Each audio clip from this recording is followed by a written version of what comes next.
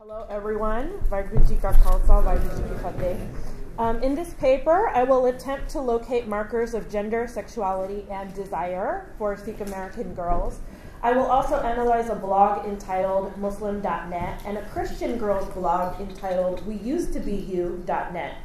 This is an initial investigation, and for the purposes of this paper, I am unable to delve further into religious nuances and boundaries within those very labels that I understand are very complex.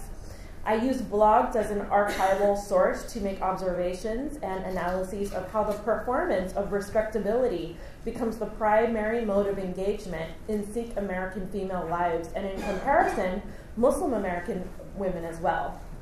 I posit that sexuality and desire is firmly constituted under the banner of respectability. In comparison, white Christian women and girls seem to be more interested in how to rein in sexual behavior. I will describe how, in racialized religious communities, portions of these blogs manifest ideas of modesty, piousness, and respectability, and these blogs themselves become a site for the performance of respectability.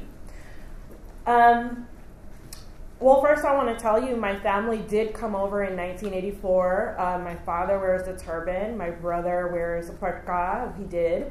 And he was teased and harassed so much that my mother cut his hair when he was 6 years old. And my family's really gone through a lot of trauma for that. And I've really made it my entire life's mission to make sure that the Sikh voice is heard, especially those of females and young girls. My research is on girls 12 to 18. So I just want to sort of tell you a little bit about that before I begin. I'm interested in gender identity to locate how desire and sexuality manifest themselves for Sikh girls in the U.S. and compare them to Muslim and Christian girls. To date, there are no existing academic texts that locate these very ideas, and I will look at archival material to do so.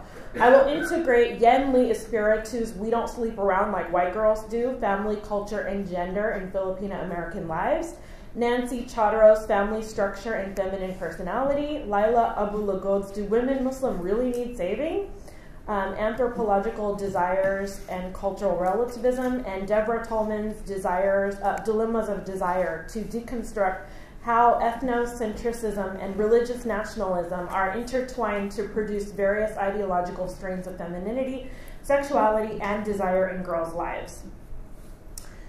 I will also look at 3 blogs, Bitch Magazine, MuslimGirl.net, and Karista Fresh and Fearless, and We Used to Be You Christian blog to look at as comparative research tools. For the most part, I will also look at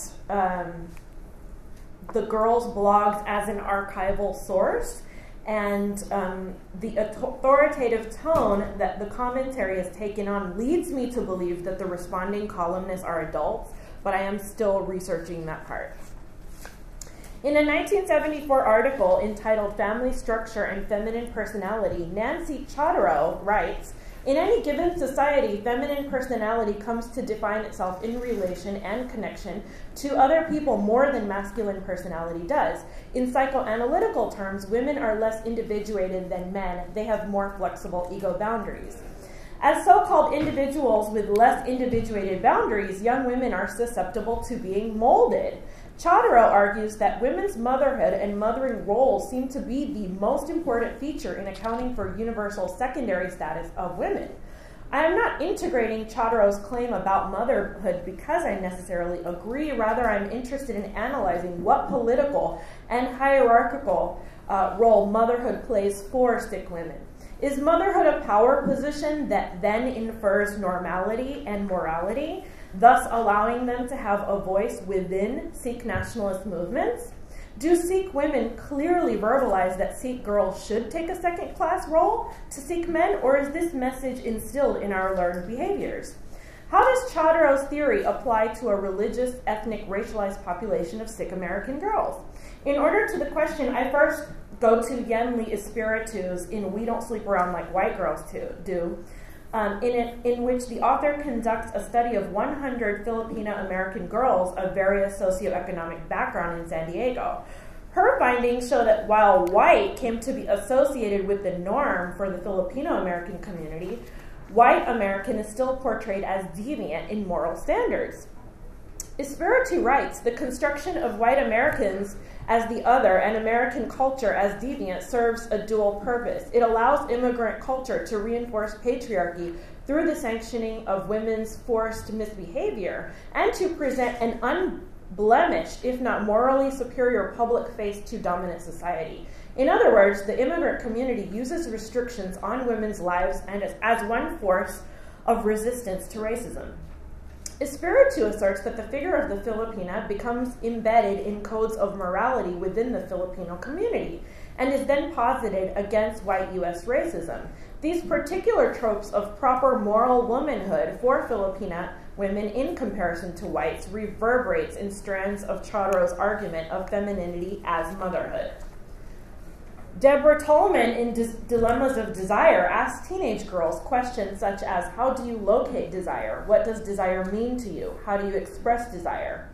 Muslim.net and Corista websites both have advice sections for young women on how to communicate with young men. These sections are called Guys and Friendships. For Muslim.net, he won't put a label on it under the subheading of Ask Corista. Notions of what is considered respectable, how to set appropriate boundaries, and how to communicate these ideas are listed in the advice section. Particularly in the Muslim.net site, when a woman asks how to deal with interactions with young men in public, the response from the advice columnist is, Omar asks you if you would like to go to the library for a study session. There are many ways to go with this. Depending on your comfort level, you can agree to go with Omar. However, you must ensure that this is a public space with many others around.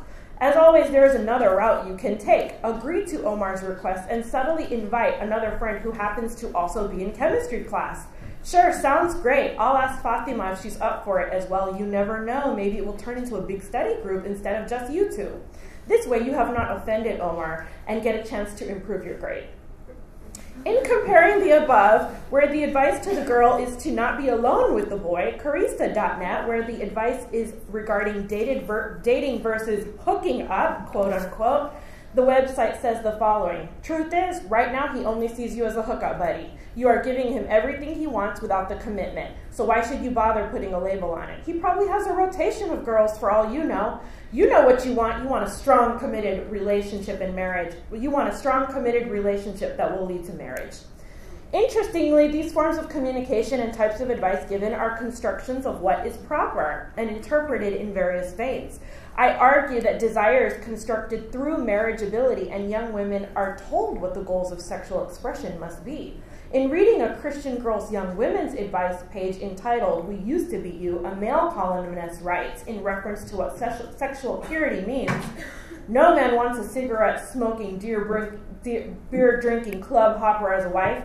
What type of woman is that? She's not trustworthy. That's why many guys treat women disrespectfully. Here, the male advises against exploring sexuality and desire, and even goes as far as to justify violence against the woman due to this behavior.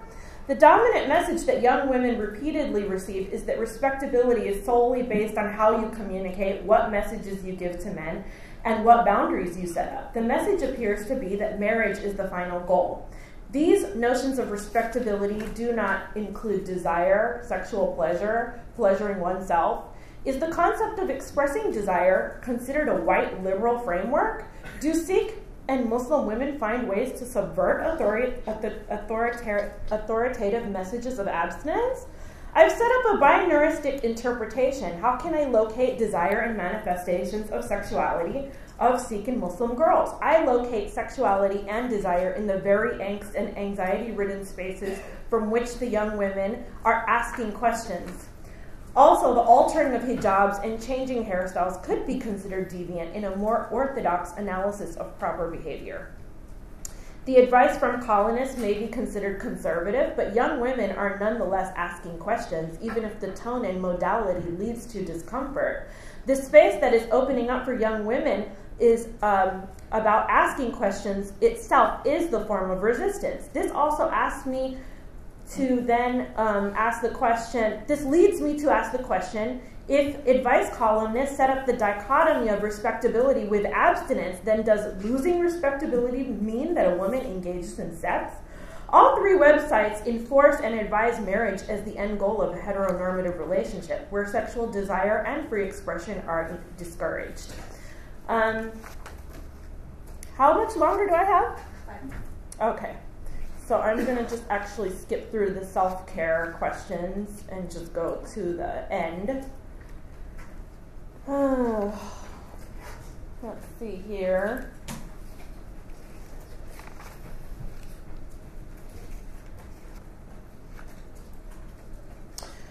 Okay.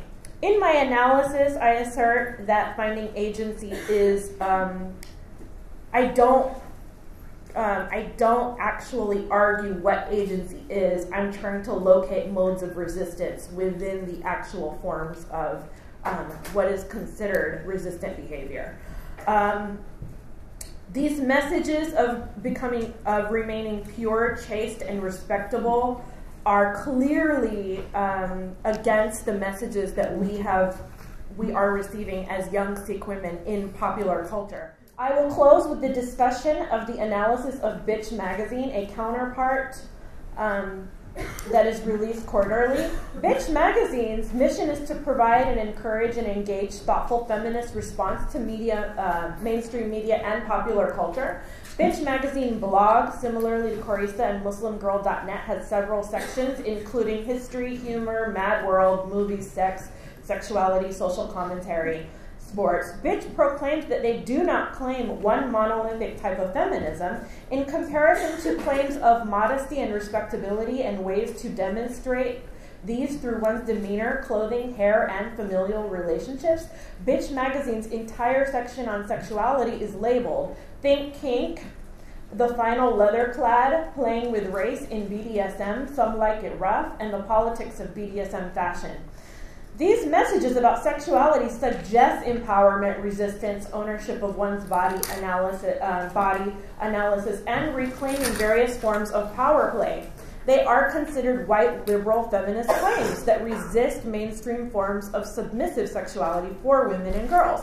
How can we interpret these codes of sexual empowerment against messages that are given in Chorister and Muslim.net? I return to the young women from Chorister as a primary site of analysis.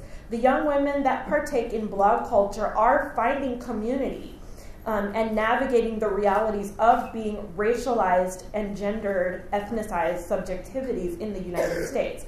I am not claiming that concrete forms of agency manifest in one way or another. Rather, I am arguing that young women and in Sikh and Muslim American communities are navigating against white heteronormative constructions of desire and sexuality by reinterpreting how they can resist while simultaneously attempting to be in respectable positions in their ethnic, religious, and racialized communities. Thank you.